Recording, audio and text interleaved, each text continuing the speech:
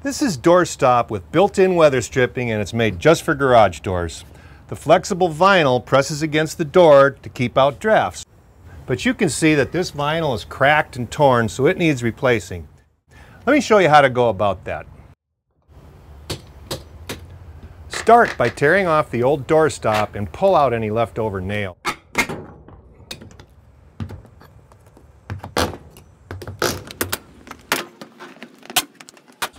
Cut the doorstop to length for the top first.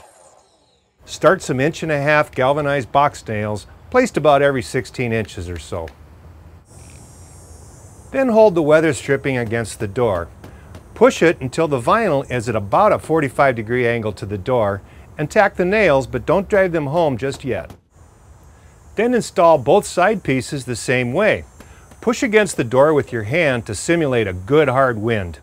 If you see any gaps develop, pull the nails and snug the stops a little closer to the door until no gaps remain. When everything's adjusted, sink those nails and call it a day.